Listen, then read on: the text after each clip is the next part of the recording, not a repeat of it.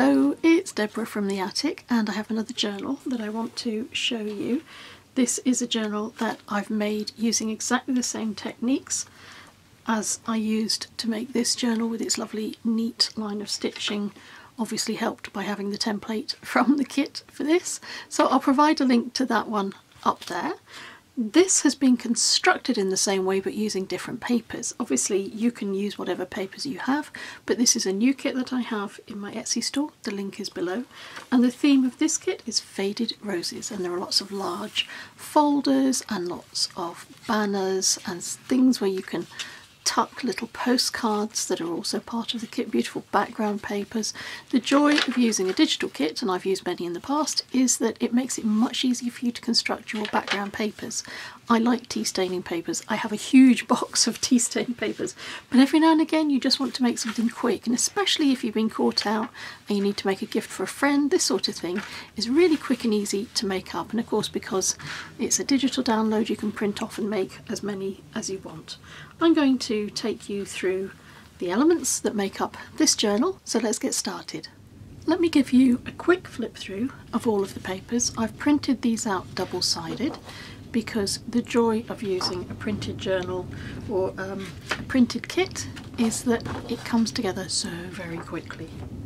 These are deliberately in nice neutral shades so that you can use these 10 background pages for other journals. Then we come on to the elements of this kit. There are 2 bands, there's another 2 later on, I'll show you those in a moment, and then there are some words here in some boxes which are designed to be wide enough that they will fit in this band. And then there are some little mini tags. Oh, there's another page. I missed that one. These are some really nice fancy tags, and again there are some phrases and some words linked to the theme of roses, and these will fit across these tabs as well. There are 4 postcards. There are just so many elements that you can use. And then there are these really nice seed packet advertisements for roses, just for roses. There are some nice pockets, little fancy pockets, and these will go in the base of the pages, so they're wide enough, they're designed to be wide enough that they will go in the bottom of your journals. And then there are 2 folders with a tab. When you cut these out and put them together, there will be a tab at the top, and then this tab will sort of be on the opposite side. And these have again been sized so that they can be sewn or glued into the inside of one of your pages and have a nice tab on display. The most important bit, in a way, is this bit. So these are the 2 further banners with the roses on that I told you about, and these bands are really useful. If you glue them at the top and the bottom in your pages, you can slide extra things in them, or you could use them as a very narrow little pocket glued onto the inside of your page on either side.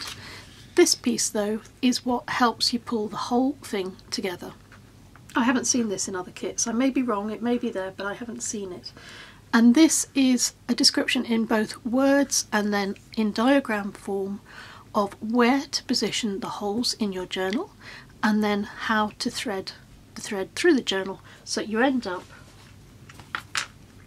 with a nice neat signature sewn in. And that can be used if you're making any 5x7 folded journal. That can be used in any of those. When I did my previous kit, when I was constructing the book, I did a little experiment and I printed onto ordinary tracing paper, and I got this most beautiful effect. So I've done the same again, and I'm going to use this to add texture to my journal again. I show you how to do this in the earlier video that I've linked to previously, but this is a nice way to add texture to your journal, as well as looking really rather pretty. And this would make beautiful pockets. I just have to cut off this edge, but that's so lovely, so pretty, such a nice addition to a journal. Because I like experimenting, I thought I would see how it printed on glassine paper. So this is glassine. This is actually a piece of glassine paper that I've used previously for another project, and I had it going spare and I thought I'd give it a go. And it's printed really well. There are some smudges. I didn't expect it to print as well as it has done, but that again could be cut down and used to create a really nice glassine bag. I want to show you how to make a cover for your journal.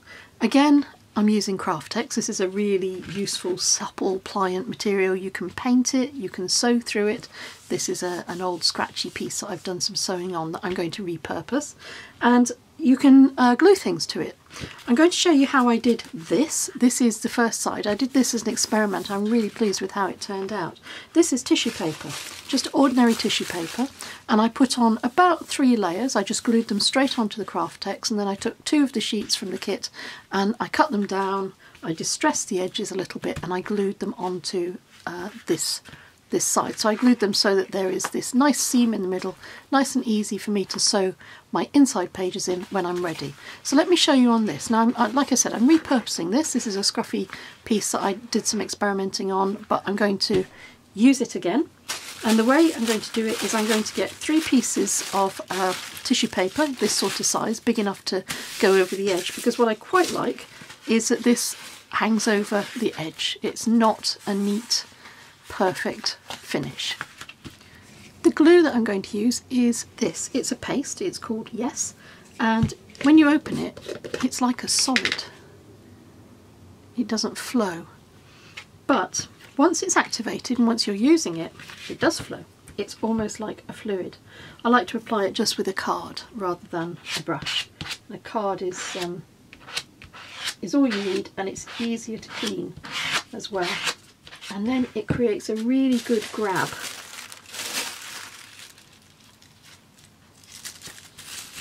So I'll do the first half.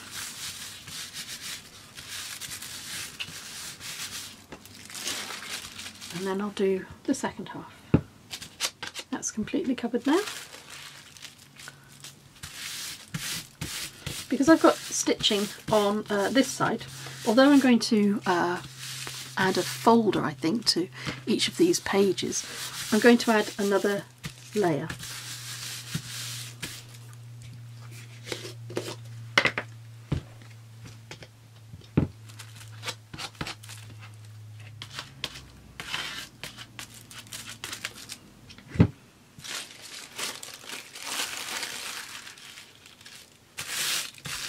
It's possible that 2 layers will be sufficient. On the other side I did 3, but we'll see how this dries. These sheets are dry, and I decided to stick with 2 in the end, and I want to give it a rough edge, so I'm just going to rip it down the side of the page. I'm going to use a steel rule to make sure that I don't over rip, and to help me with a guideline.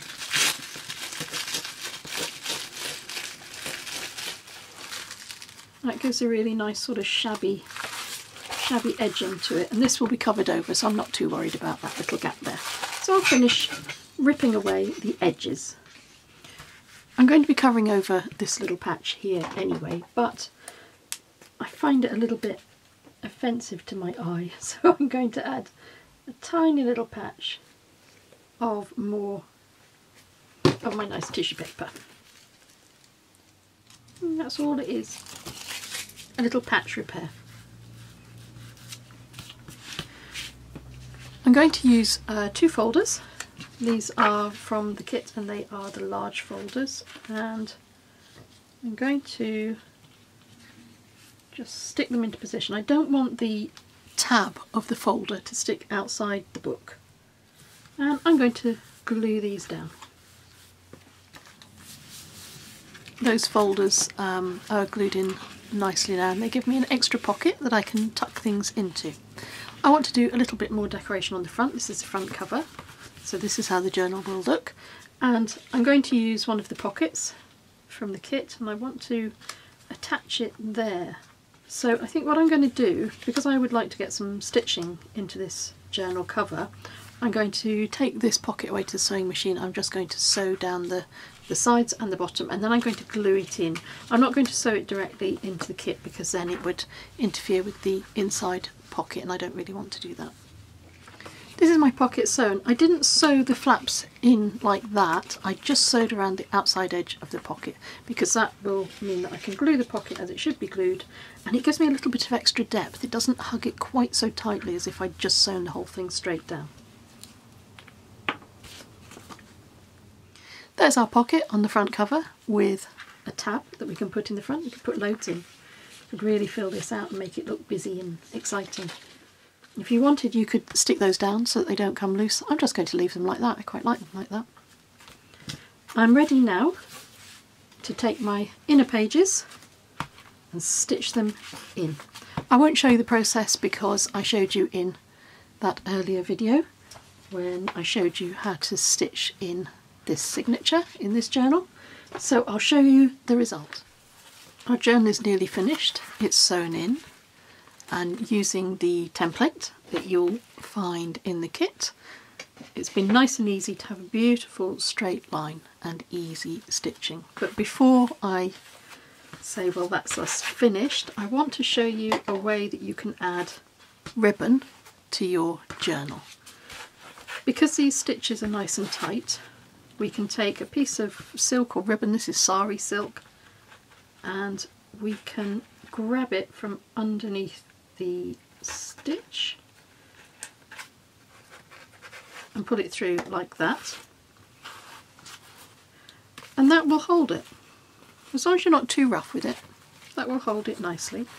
And then you can decide exactly where you want your bow. You might want it on the side, you might want it on the front, but that way you have a really easy, simple closure that doesn't add too much pressure onto the stitches. With my ribbon in place, I'm going to add my large tags into the front. And let's have a quick flip through.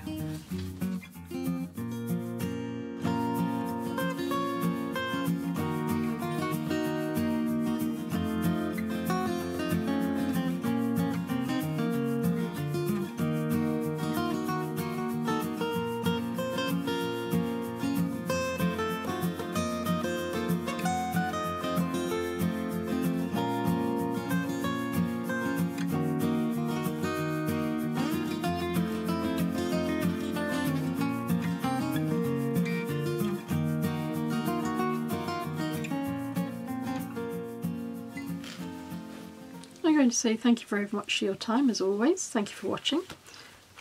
I hope you might give this a try. This will work with any papers. It doesn't have to be these particular papers, but if you would like to get the kit, it's available on my Etsy store, and I will post a link below the video. And I hope that maybe that gave you some different techniques that you can use on any journal that you make. Until we meet again, take care.